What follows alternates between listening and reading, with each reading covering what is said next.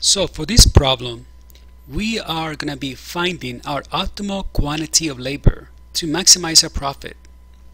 So let's begin. So first thing first, let's rewrite our production function. Okay. You know, I don't like the square roots here, so I like to always rewrite them by the power 1/2. Remember that the square root of L really equals L by the power of 1/2, and the square root of K really equals K by the power of 1/2. Okay, so that's what I just did. Now we need to identify our total revenue. Our total revenue really equals the price of your product. For this problem, the price of our product is really equals P, so we write P. That's the quantity of your product. So how much do you sell? So P times Q equals your total revenue. And the cost of your labor equals PL. And for this problem, our cost of labor equals PL. So PL equals PL. Okay? Now, let's write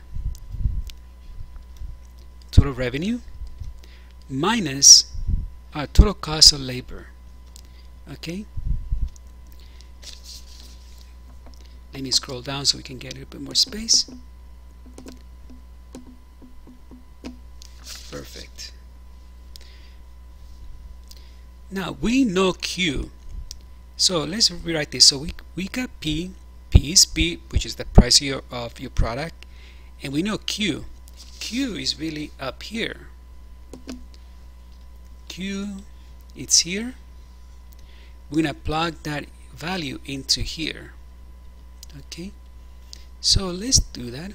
So we got 2L by the power 1/2, K by the power 1/2, and now we got PL here. So we're gonna subtract the cost of labor, PL. Okay, and we're gonna equal this equation to 0.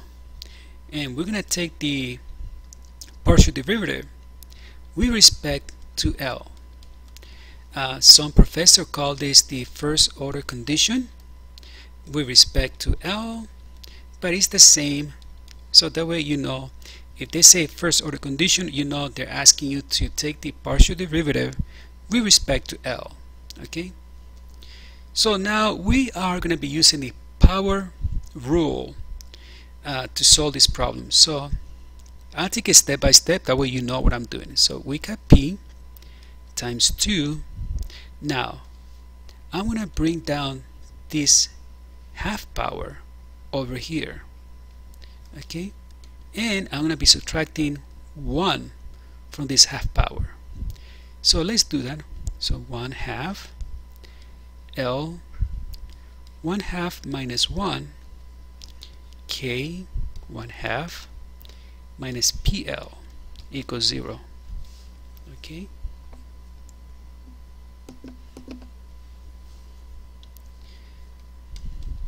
so we are left with the following: P times 2 1/2 L negative 1/2 K 1/2 minus PL equals 0.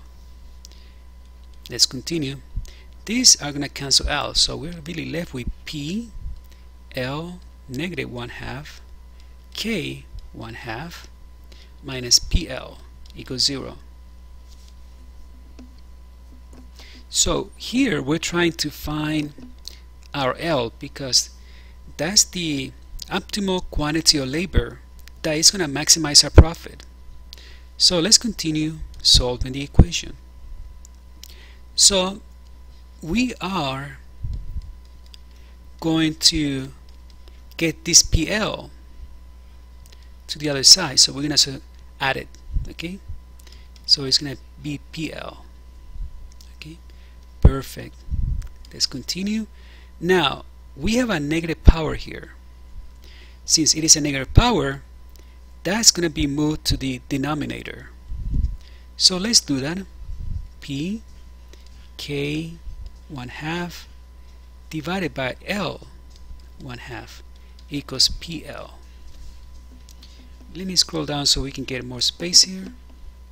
Let me rewrite this because it seems a bit confusing. So it's P times K by the power 1/2 divided by L by the power 1/2 equals PL. Okay, now we want to get this L to the other side, right?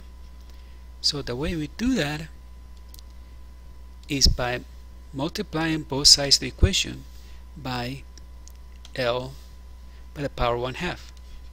L power 1/2, L by the power 1/2. Okay.